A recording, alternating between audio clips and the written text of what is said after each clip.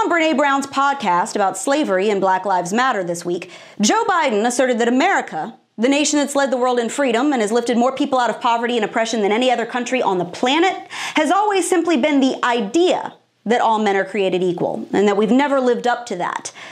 That's what the Democratic candidate for President of the United States thinks about a nation that tore itself apart to overcome slavery, offers the most generous immigration system in the world, has bled to bring freedom to oppressed people across the globe, affords anyone an opportunity to succeed, and not too long ago put a black man in the White House as the leader of the free world.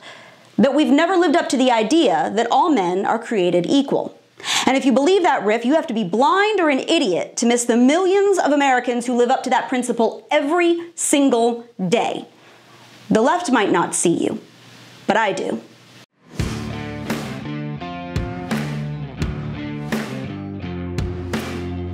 So despite our success as the freest and most prosperous nation on the planet, America has apparently never lived up to the idea that all men are created equal, or at least that's what Joe Biden thinks of us.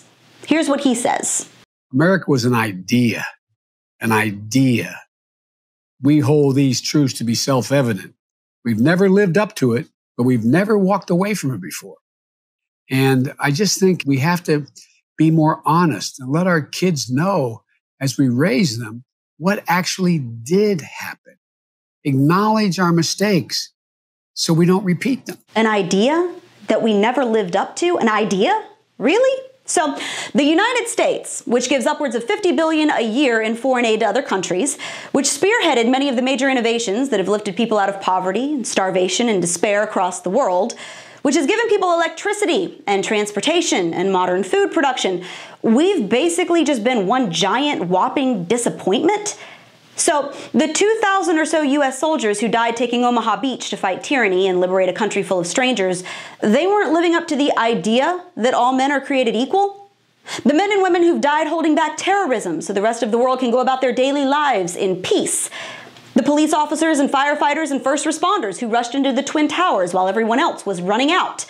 Maybe the cops who leave their homes and their families and go out every single day to protect perfect strangers of every color, who run towards shootings and fires and human trafficking nightmares to protect strangers they've never met because they believe that other people are worth risking their own lives for. They don't meet this standard of selflessness and equity? Because that's awfully rich coming from a guy who's never been asked to do any of those things. Someone who recently told black people they ain't black if they don't vote for him. But I tell you, if you have a problem figuring out whether you're for me or Trump, then you ain't black. Who eulogized former KKK organizer Robert Byrd at his funeral. For a lot of us, he was a friend, and he was a mentor, and he was a guide. And who supports an organization that targets black and brown children for mass extermination because their mothers are poor and desperate. I think you don't get nearly enough credit for Planned Parenthood. Heck of a resume there.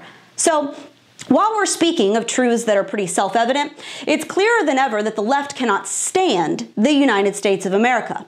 They want to rewrite our history to highlight all of our failures and erase our success, our strength, and our victories.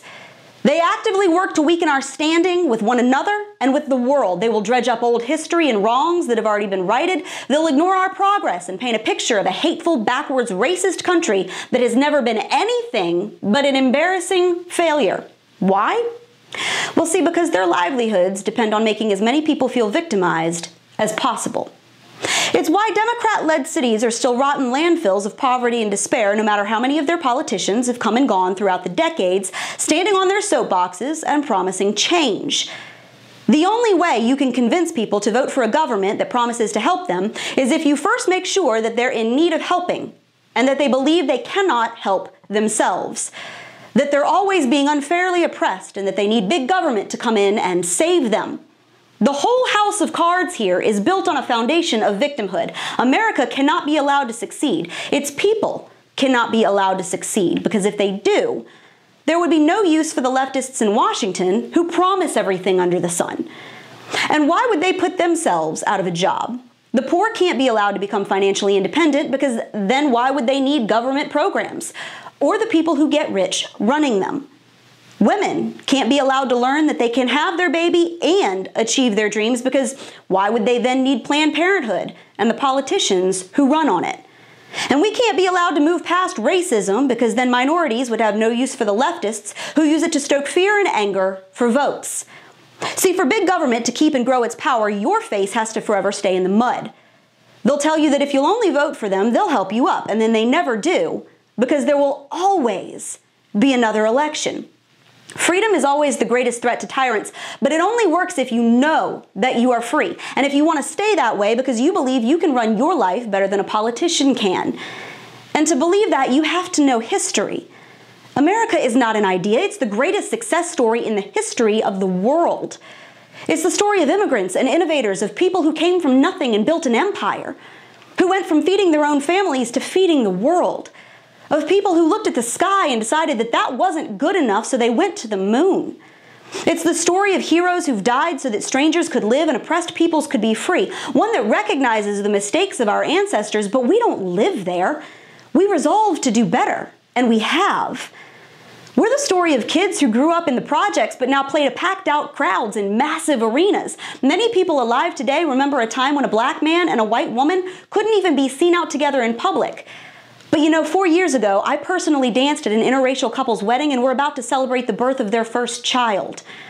America is the story of millions of people who live and drive and work and socialize and worship alongside people of every imaginable color and creed and don't think twice about it, even though it was less than 60 years ago that we were all using separate water fountains, and that is incredible. America is the story of how black people rose from cotton fields all the way to the White House in the span of about 5 generations. Because regardless of your skin color, there is nothing the people of this country cannot do. America is more than an idea. It's proof that anyone can succeed here and that a free people are unstoppable. And millions of Americans live up to that every single day. And that's your Reality Check America. Make sure you subscribe to our YouTube page, like us on Facebook and Twitter, and stay sane out there.